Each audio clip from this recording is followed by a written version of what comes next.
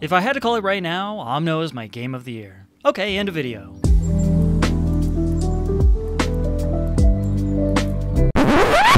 Oh, I guess you want me to, explain why OMNO is my game of the year so far. Yeah, that's probably a good idea. Let's do that then. OMNO is a game that I've had on my radar for quite some time. Upon playing the demo last year, I was hooked. I couldn't get enough of it. I kept following bits of development shown on Twitter and watched showcases shown off, and when we finally got that release date, I was floored. I raved about OMNO in multiple videos on this channel and said it was my most anticipated upcoming 3D platformer. Check out that video, by the way. So when Future Friends Games reached out and provided a key for review, I said absolutely I'll review this game. So without further ado, let's get into my review of OMNO by Studio Inkyfox. Sit back, relax, smash that subscribe button, and enjoy.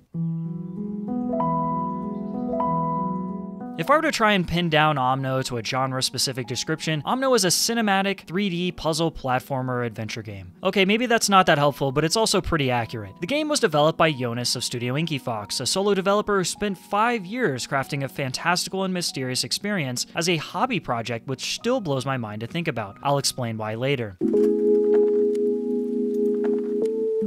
OMNO's gameplay is spot on for the world it's trying to build. In OMNO, you'll mostly be interacting with areas of each of its detailed landscapes, meeting new creatures and plants, doing some light platforming, and solving some puzzles along the way. The first thing you may want to do is simply walk around and take it all in, but we'll dive into the visuals in a bit. Platforming is basic but still very fun. This isn't a rage-inducing game by any means. Platforming is a tool used to make the most of each environment and to encourage you to explore more. You'll notice orbs of light scattered across each area, and one of your goals is to interact with these orbs, usually requiring some platforming, puzzle solving, or gathering light to reach them. Once you do, these orbs will coalesce upon an obelisk that, when powered with enough light, will let you move on to the next area or puzzle. Additionally, you'll be interacting with the game's various species of plants and creatures along your journey. The creatures you'll meet along the way will be recorded in a log that, upon cataloging said creature, will tell you more about what you just saw and interacted with, providing you with more context as to why they're there and why they may act more friendly or timid. The story of OMNO is told through interacting with various floating cubes or relics that reveal memories which are purposefully vague in a vacuum, but begin to build on each other as you go along. This is a story you begin to piece together as you play, and you'll likely fill in some of its gaps with your imagination. The last part I'd like to mention is the various abilities that you have at your disposal. From dashing to sailing on your staff to other abilities I won't mention to avoid any semblance of spoilers, you encounter these abilities as you play. Each landscape is tailor-made for the abilities you have, and with more abilities comes more traversal options, larger areas, access to secrets, and this in tandem with the visuals keeps things very fresh as you play. No ability feels tacked on, and they all feel fun to use. Overall, OMNO's gameplay provides plenty of variety and fun while keeping this a more atmospheric and relaxing experience. OMNO is absolutely stunning and the most beautiful game I've played all year. From its diverse landscapes, to its use of space, lighting effects, and overall presentation, this game is right up there with the likes of Journey and Rime in the way it captures a feeling of wonder and mystery so perfectly. OMNO features a distinct art style that is artfully low poly in spots, but its parts sum up to be very detailed and striking to the eye. I caught myself several times just looking around in each landscape, taking it all in and noticing more as I went. I was awestruck at times, and yet I always felt a sense of calm in its world. As mentioned before, OMNO features several diverse landscapes, from more lush garden-like areas to sandy desert areas, and some with more of a sense of fantasy that's difficult for me to put into words. There are distinct types of flora in the game, from colorful trees to smaller plants that bring flutters of light, and some pretty adorable cacti, and it all makes sense in the areas they're placed in. This isn't a mirror of reality, but it still makes sense and adds to the overall density in a way that has a function to elevate its setting. The creatures you meet along the way are what truly makes OMNO shine in its visual department. The creature designs and their associative nomenclature are unique, but have enough familiarity to them to feel real without thinking twice about them. Some creatures resemble turtles, only much larger. Some resemble jellyfish, only they're floating in the air. Some look like scorpions, only instead of being deadly and full of poison, they're cute and filled with light. These creatures make the world feel lived in, and without them, the world would feel bleak and empty. It's not to say there isn't some sense of emptiness here. Landscapes tend to open up in size as time goes on, and in spots where the world does have a bit of loneliness felt, that feels intentional, but with its diverse creatures and plants around to interact with, you never feel completely alone. Audio-wise, the game was composed by Benedict Nichols and is the perfect accompaniment to OMNO's world. The layered soundtrack is dynamic and pulls back in calmer moments, but swells and flourishes in more dynamic and exhilarating instances. It's the kind of soundtrack you'd probably hum to yourself if you were picturing all of this in a book, which is exactly what you'd want to go for in a game like this, and they completely nail it.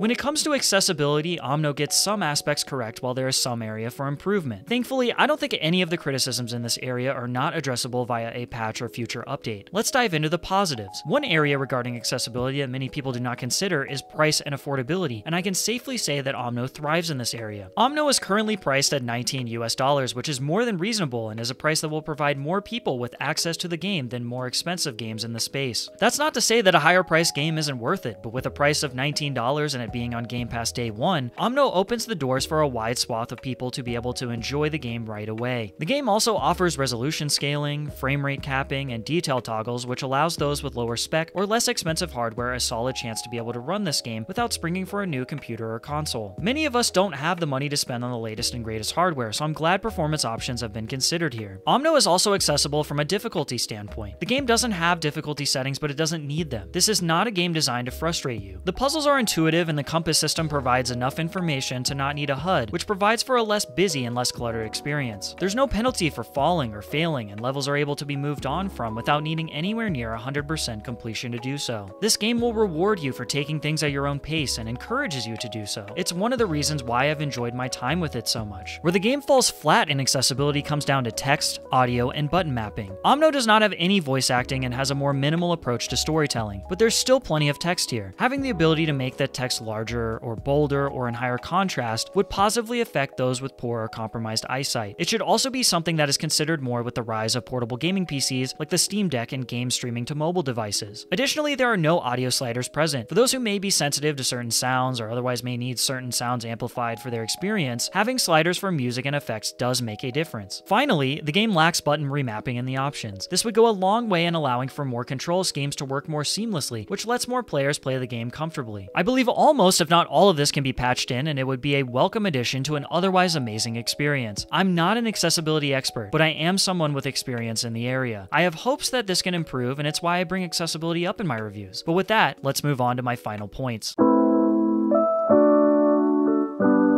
OMNO is my game of the year so far for several reasons. For starters, the visuals are gorgeous with diverse plant and animal life that makes each of its landscapes feel lived in, while still being open enough to allow the player some breathing room. OMNO invokes feelings of wonder and mystery, and at times I found myself just taking it all in without a sense of urgency. It was calming and captivating. Its gameplay loop was the perfect blend of light platforming, exploration, discovery, puzzle solving, and flair in the abilities you unlock as time goes on. It's a game that isn't padded out. Its length isn't too short to make you feel not satisfied, but isn't too long where things get repetitive and you feel like the game isn't respecting your time. It was a magical journey from beginning to end that delivered on the glimpse provided by the demo that I fell in love with. Finally, the culmination of a solo developed project over the course of 5 years has resulted in a package that is worthy of being my game of the year so far. OMNO is also worthy of the first ever Your Friend Jacob seal of approval for simply being an all-around amazing game. And that is my review of OMNO. My first review is in the books. Did you enjoy this review? Let me know in the comments below. Did I miss any areas that you'd like me to consider for future reviews? That feedback is totally welcome. If you were at all convinced to purchase OMNO, try it on Game Pass, or wishlist it on Steam, I'd love to see that in the comments below. If you like this video, please leave a like, and if you can, please subscribe, as subscribing is free and helps out the channel quite a bit. As the channel grows, I'll be able to make more reviews and videos like this one. I'm even doing a giveaway of 50 subscribers, so be on the lookout for that. The last thing that would help me out is to share this video with a friend or anyone who may enjoy OMNO and is on the fence. Thank you so much for watching this review, and I hope to see you again in the next one.